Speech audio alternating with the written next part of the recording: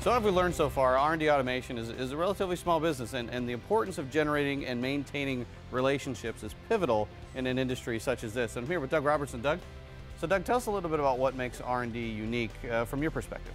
Well, I like to think that what makes R&D unique is our relationships to our customers.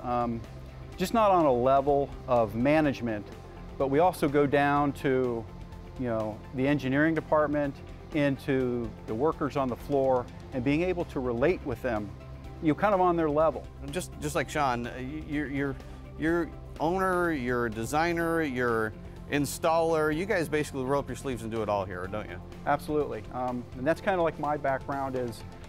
I started from the ground up, working in precision sheet metal, spot welding, TIG welding, grinding, right off the floor.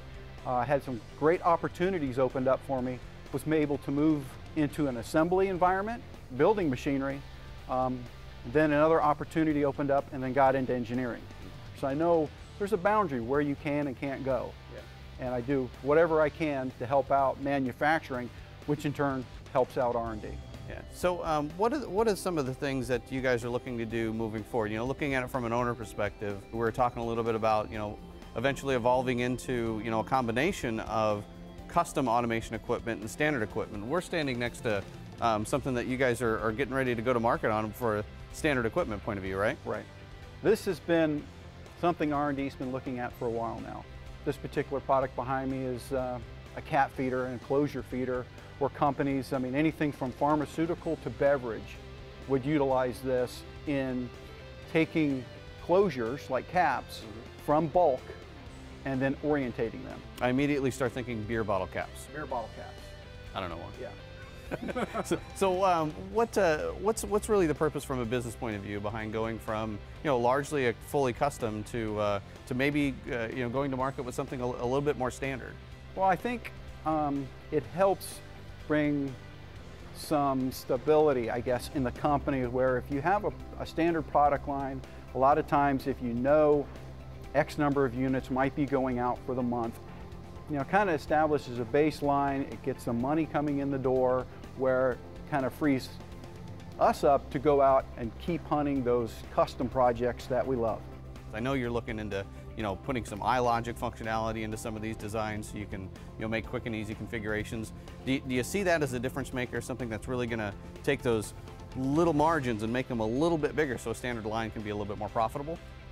Yeah, and how I think we're going to be doing that is, one, R&D has to stand out. It's like if you get into the business of, for example, selling conveyors. There's hundreds of companies out there selling conveyors. So, R&D would have to sit down and say, what's going to make us stand out? What's going to make R&D better? One would be a better design, faster to production, quicker turnarounds.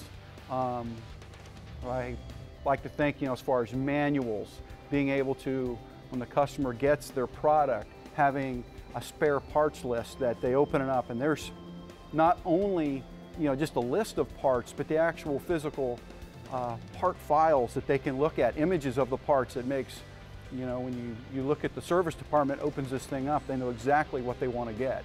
Yeah. And I think by using Inventor, we're going to be able to take that next step and shine.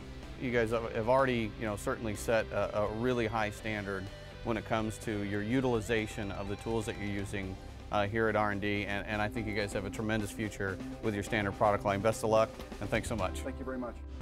Next, I meet up with Darren to see how he's able to start creating his controls programs before the engineering drawings are even complete.